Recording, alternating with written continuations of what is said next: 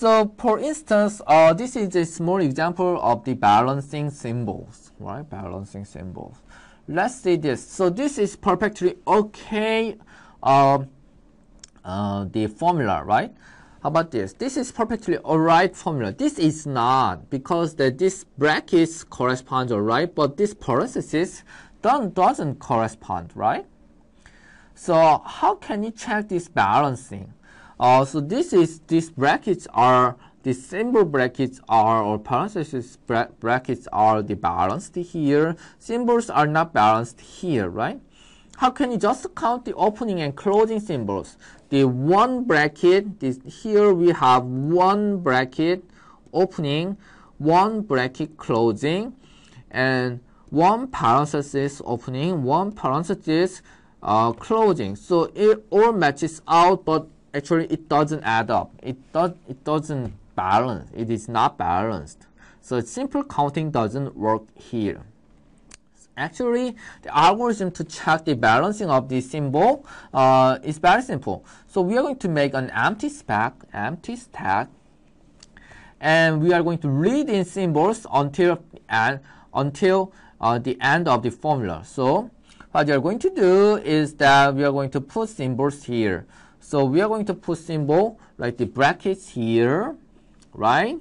And then brackets opening and the parenthesis opening, right?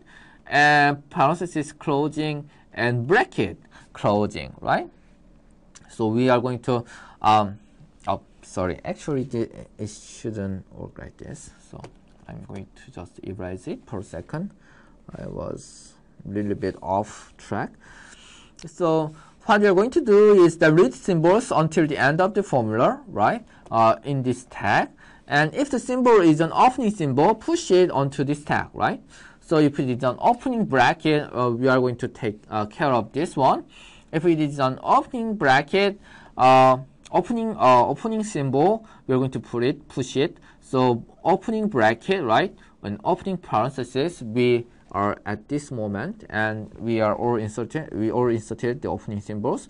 And if it is an closing symbols, do the following. If the stack is empty, report an error. Otherwise, pop the stack. If the symbol popped does not match the closing symbol, report an error. So we made a closing symbol, and we are going to pop it. And the popped item is the opening parenthesis, and we have closing parenthesis. It matches up, so we don't report this. And then this goes away. And then we made the closing bracket, and we pop it, right?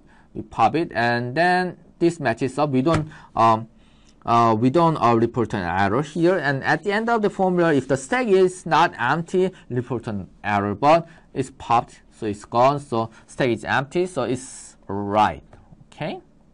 How about this case? So how about this case? We have this empty stack. We have opening brackets here. We have opening parenthesis here, right? And then we have closing symbol. So we are going to pop one thing, and this is the opening parenthesis, and we have closing brackets. In the type doesn't match. This type doesn't match, so we are going to report an error here. So things work like this, okay? And how about the last example?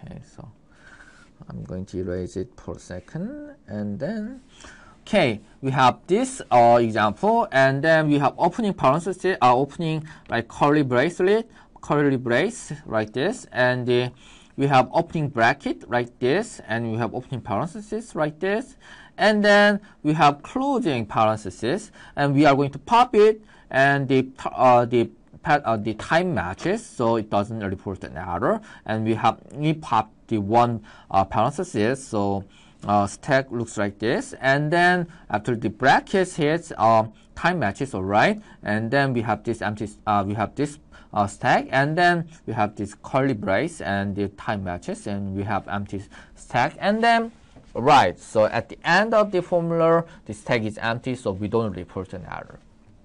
So this is alright. This is balanced formula. So that's how we can check the balancing of the symbols.